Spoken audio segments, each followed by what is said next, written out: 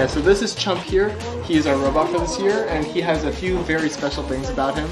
So the first thing that he can do is that he has this little head here with his googly eyes, and using a gear system right inside here, he can lower his head, bring it back up. Then he has his mouth here that he uses to pick up game pieces.